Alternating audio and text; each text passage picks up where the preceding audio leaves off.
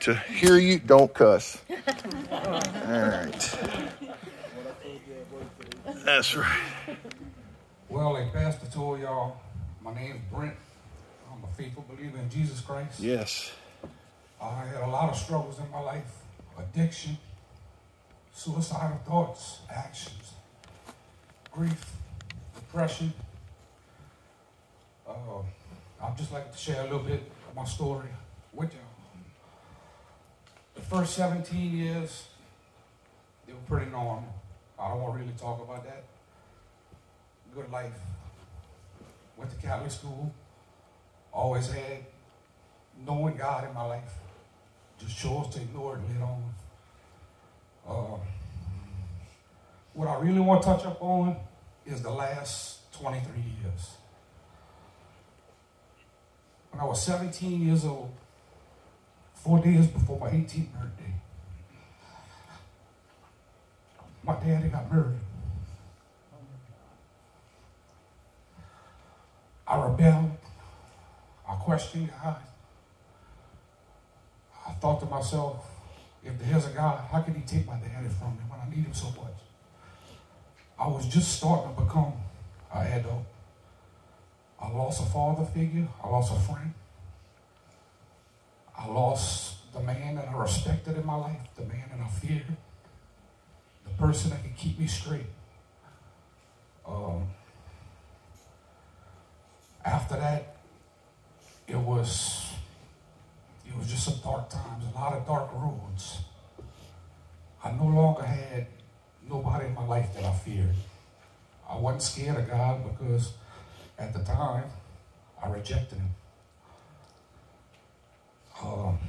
I fell victim to the guilty pleasures of the world. Drugs, alcohol, you name it, I did it.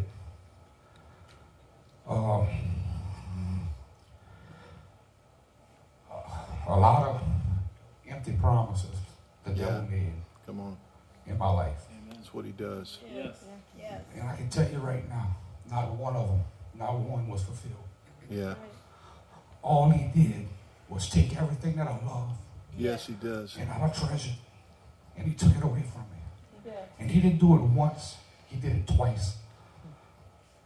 I had a house. I was on my own before. I had 2 vehicles. Great job in a plant. I had a bass boat. I had 3-wheelers, 4-wheelers. I just bought everything a guy could want at a decent age. Good parents, good grandparents, great family. And they're still here for me today. Yeah. And I'm thankful for that because I put them through so much. Y'all just don't even know. It's like the boy that cried wolf. Yeah. You know, they'd always have my back, and I love y'all for that. No matter what I did, but sooner or later, just like the boy that cried wolf, my words were empty. Yeah. It wasn't until I started walking a walk, you know. I had to show these people that I love, that I was serious. Yeah. Yeah. And I mean, I've been broke, homeless, incarcerated. That's why I met Pastor. Right. I gave Mr. Guerrero and them hell for God knows how many years. I mean, he walked in the church tonight, you know, I ain't gonna lie, I got nervous. Last time I saw him, I was like, but it's going to show you, you know, people can change, you know. Amen. It's just, it's when you're willing to change. Yeah. That's right. Change occurs in people's life. Sometimes some people are fortunate. They can change just because they want to change. But a lot of times in life, it takes you losing something that's dear to you. Yeah. In order for you to make that change. Yeah. If it doesn't challenge you, chances are it's not going to change you. That's true. I've been beaten down to the point of wanting to die. 2 suicide attempts. I don't know where my mom would be right now if it wouldn't be for me. I love you so much, Mom. And lost all hope at one point in my life. But that's not a bad place for anybody to be. Right. And I want to explain that. When you lose all hope, all you have is faith left. Yeah. That's right. Amen. And God is attracted to the broken. Yes, He's not here for the proud. No. He's here for the sinners. Yeah. That's right. You know, Amen. He's here for people that's struggling, Amen. that's going through things. Yeah. Amen. And He's going to build you back up if you ask Him. Yeah. Yes. You know? I pray a lot. And, you know, in my prayers, I ask God for strength. God give me difficulties to make me strong. Yeah. I asked Him for wisdom. God give me problems to solve. I asked Him for prosperity. God gave me the brain and the brawn to work. Yeah. I asked for courage. God gave me dangers to overcome. I asked for love. God gave me troubled people to help. Yeah. Yeah. I asked for favors, and God gave me opportunities. Yeah. Amen. I didn't receive nothing I asked for, but I received everything I needed. Yeah. Amen. When you pray, you need to be careful, because God's not always going to answer your prayers in the way you're expecting it. Amen. Amen. Sometimes you just Yeah. got to sit and be still and know that He's God. Yeah. And when you sit and you still and you listen, that little voice in your head, that's a conscience. That's not just a conscience, that's a God conscience. Yes, it is. When you praying and you're in the spirit, the little thoughts that come, that's Him Yes. talking to you. Amen. Yes, yeah. You need to acknowledge that. Yes. Yeah. Amen. Where am I now? Take your time. Take your time. Like I said, my little brother, boy, that was rough. That was my best friend. He was a brother too. But as y'all know, I lost my dad at a young age. My little brother was 5 years old. I was almost a father figure to him. And Lord knows I failed miserably. There's a lot I could have did different that I wish I would have, but that wasn't part of God's plan.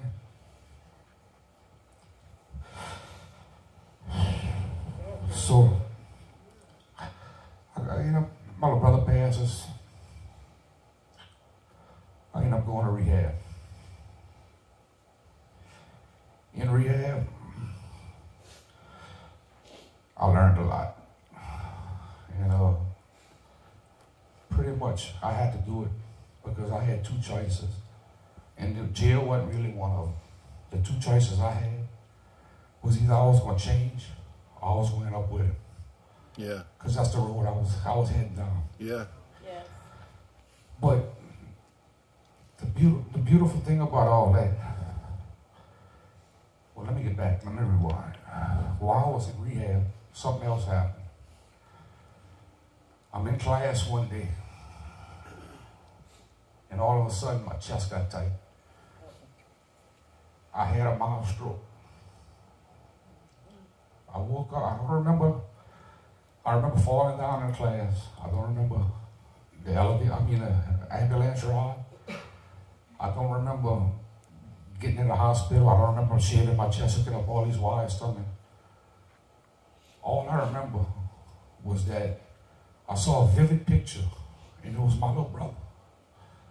And he was right there standing with his street bike jacket on, his blue jeans, and his little biker shoes. And I remember seeing the background, and there had people in the background, but they wasn't vivid. I could see figures. It almost looked like we were by a camp somewhere. And I remember reaching out to him, and he just looked at me with this little smart ass mouth like you just gotta know my little brother. And he just tells me pretty much, you can't come. And then I wake up, and I got Mama laying outside the bed crying. I got Mr. Gino, my stepdad, laying there crying.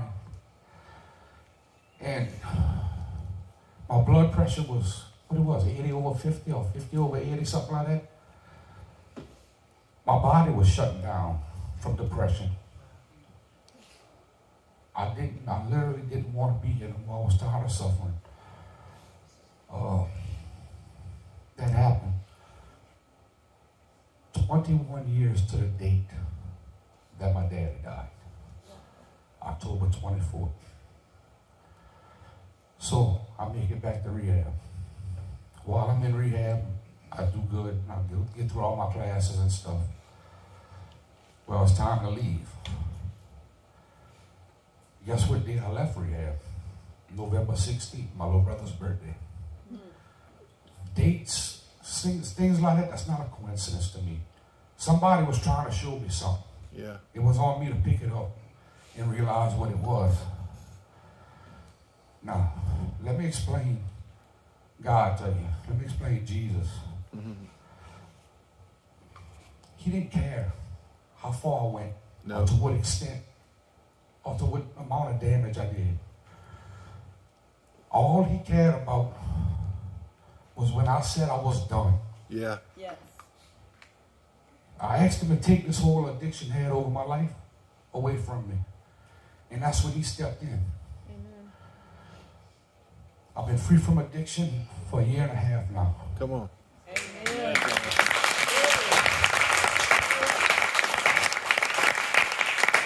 I'm also free from the bondage it had over my life. Yeah. Let me explain. A lot of people don't realize how much time you waste in your addiction. Yeah. I was an addict for 23 years. A lot of time, you wake up, all right, nephews, nieces got this going on, they got that going on, family got a barbecue, they got a birthday party, we going on vacation, whatever it might be. You're not going, if you're an addict, like I was, you're not going until you get your fix. So guess what? I'm late for birthday parties. I'm late for soccer games. I'm late for baseball. I'm late for dance recitals. Late for vacation. Late for family gatherings because I didn't have my fix. And sometimes that fix didn't come at 8 o'clock in the morning when I called for it. It might have been 8 o'clock at night. Sometimes I didn't even show up. Sometimes it didn't come till the next day. That's 12 to 24 hours right there. Over the 23 years I was an addict, I wasted 7 years of my life. I was selfish to the people that loved me the most. Amen. The people that do anything for me. I know I did. I got a message for y'all. The selfish and chaotic person I once was, I'm not him no more. Come on. Amen.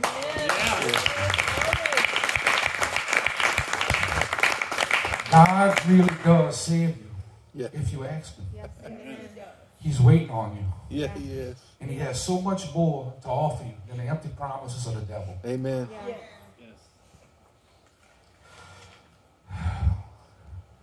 He restored a life that was once destructive. Yeah. Yeah. He gave love to a soul that was once lost. Yeah.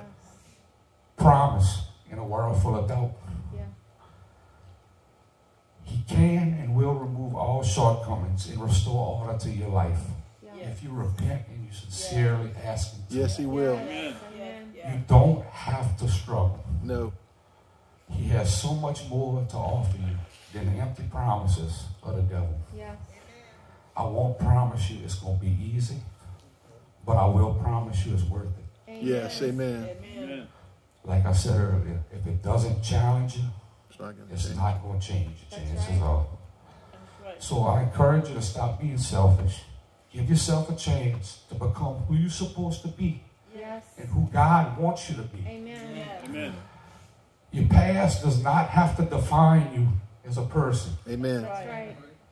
There's a reason why the rear view mirror is so small and the front windshield so big. Because That's where right. you're going is more important than where you've been. Amen. That's right. That's right. That's good. A couple verses from the Bible that helped me get through Come on. some of these tough times. 2 Chronicles chapter 7, verse 14. If my people, Come on. which are called by my name, Yes. shall humble themselves and pray and seek my face and turn from their wicked ways, then I will hear them from heaven Yes. and I will forgive their sin Yes. and I will heal their land. Yes. He's got healing for you. Yes, he All does. you got to do is ask him. Yes, amen. another verse, 2 Corinthians, probably one of my favorite verses, chapter 5, verse 17. Therefore, if any man be in Christ, He's a new creature. he is a new creature. Hallelujah. Old things are passed away. All things become new. Yeah. Amen. That's a promise right there for y'all. If you want something different, there it is. Asking for it, all things become New. You don't have to be the person you used to be. That's right. That does not have to define you as a human being. Amen. That's about all I got. I mean, Good. I love y'all, That's good. and I want to take this time to apologize to my family. Y'all been there for me through so much, and I let y'all down so many times. I just want y'all to know that the person I used to be, I'm not no more. Y'all got a brother, y'all got a son, you got a grandson, you got a nephew, you got a cousin that love you, Yes. you got a best friend, you got a family if you want one. Yeah. Amen. That's awesome. All right? I love all y'all, and God bless y'all.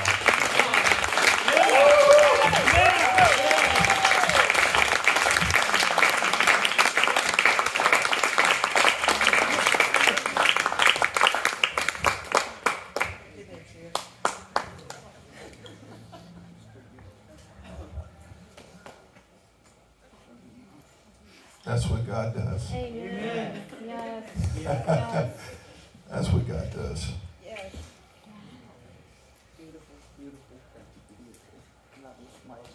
Amazing. Yeah. Yes.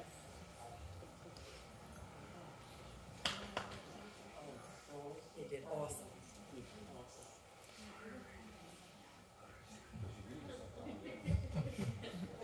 How many of you have ever said the Lord's Prayer before? Raise your hand. Amen. How many have somebody said you need to go say all these Our Fathers because you were bad? I want to say something about that, and I'm going to close out this meeting. Jesus said in the scripture to his disciples, he said, when you pray, pray after this manner. I'll say it in English that we understand. He said, when you pray, pray like this. Yeah. This is an example. He didn't say to say the Lord's Prayer. He said to pray like this. Pray the Lord's Prayer. And he gave us an example of how to pray. Yeah. The first thing that he said to say, when you start your prayer, you don't start saying, God, I'm sorry, God, help me, God, anything. He said, the first thing I want you to say, and I want y'all to say it with me, Our Father, which art in heaven, awesome, hallowed, it says. It means incredible. Yeah. Is your name. Yes. I want to say this to you. I have 3 kids. I have a child that's in prison in Florida, had addiction. Brent's given me a lot of hope for my son. Yes. I've had kids. Nobody's immune from trouble. Can I get an amen? Amen. Doesn't matter if you're a pastor. You look at people with their ties and white shirts and you think everything is perfect in their life. And I'm going to tell you something. That don't exist in the world. That's a facade. That's right. But the Lord said the first thing I want you to say when you say a prayer is Our Father. I don't know a lot about a lot of things, but I know what it means to be a dad. Yep. And I want you to ask yourself a question, Miss Belinda. When are you going to look at your son or your daughter and say, that's it? Never. Never. Never. Ask yourself that question. When are you going to say that's enough? You may have to distance yourself for a season, but there is never, as long as I have breath in my body, going to be a day when I give up on my kids. Yes. And so the Lord says, he says, I want you to do this. Before you say anything else to me, I want you to look up at me. And the first thing I want to come out of your mouth is my Father, Yes. which art in heaven. Yeah.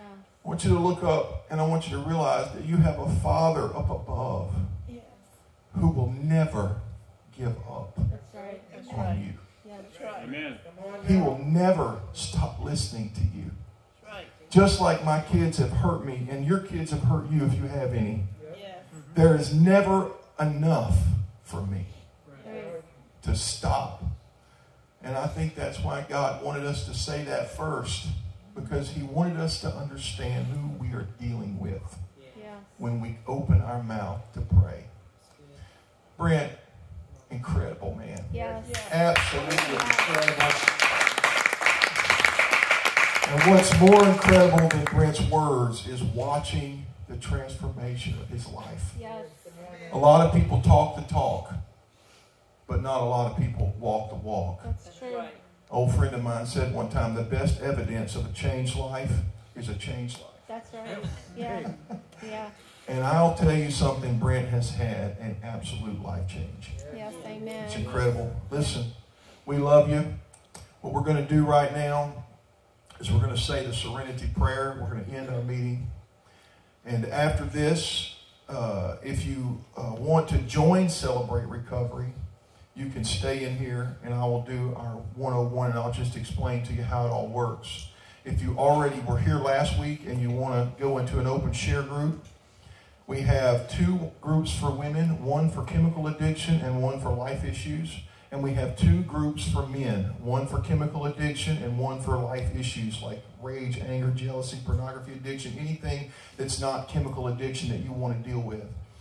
And so when we're finished, if you'd like to be a part of one of those groups, we have a binder for you. If you came last week to 101 and you want to join, we have a binder for you, and we will break up into these groups. If this is your first time here tonight and you want to know more about CR, when everybody goes off to their respective groups, just stay here and I'll take a couple of minutes and I'll explain more to you about all the nuts and bolts and how this works.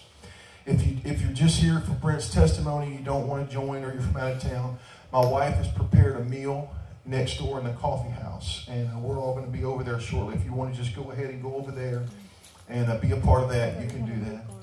We have a group going on over there. After, okay, yikes, we have a group going on over there.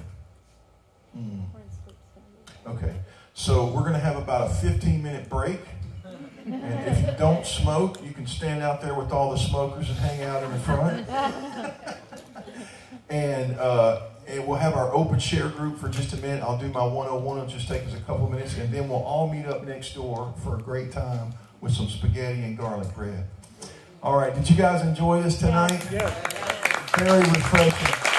So Kurt, come on up. And, I'm sorry, Jody's doing it tonight. Jody's going to close us out with our serenity prayer. Why don't we all stand together?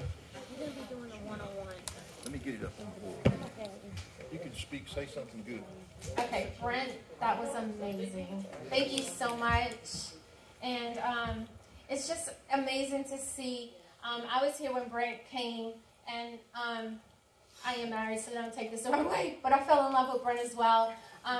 Me and my husband both, we adore Brent. He actually, this is my son, and I said, Brent, do you know anybody hiring? Immediately, he got my son a job, and I still appreciate that. He has spoken many times to my son about the Lord and about different things, and man, I am so grateful for that. You've been a true blessing to me and my family, my son. You've been a blessing to our church. Yes. And man, I could cry all over again.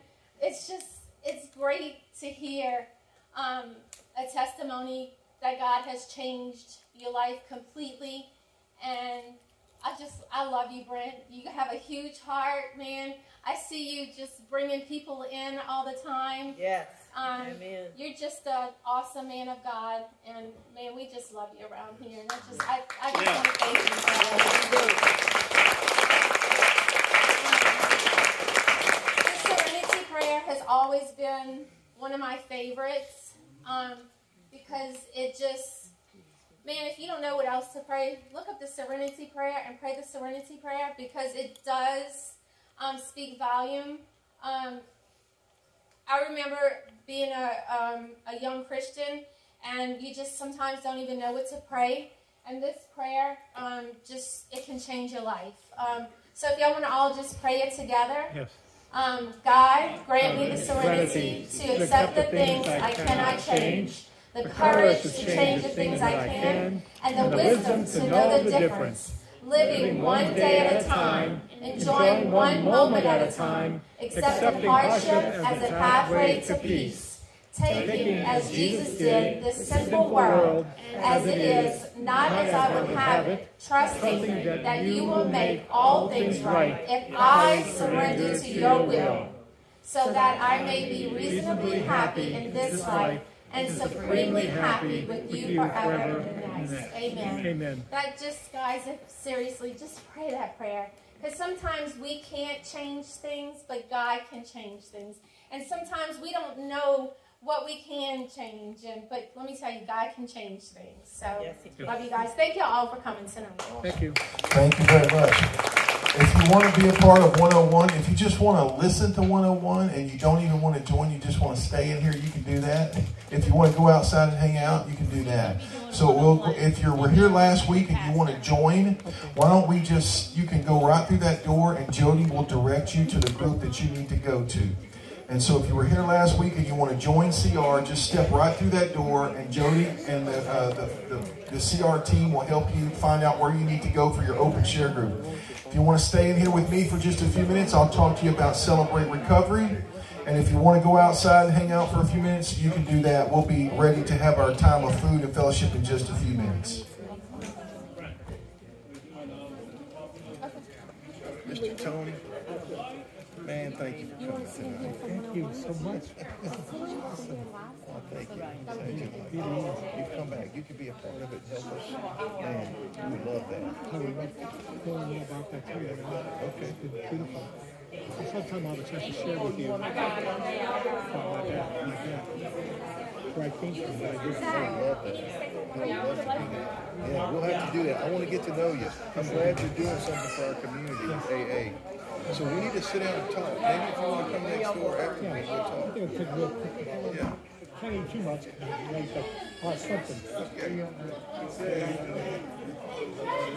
just stay right here. You can just stay here and listen to more if you want to. You can stay in here with me. We'll be better. Yes. Yes, if there's new people. They'll turn this way.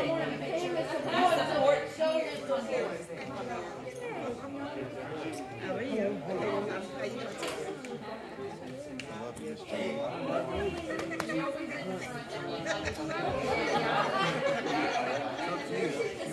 Were you here last week? You want to stay for 101? I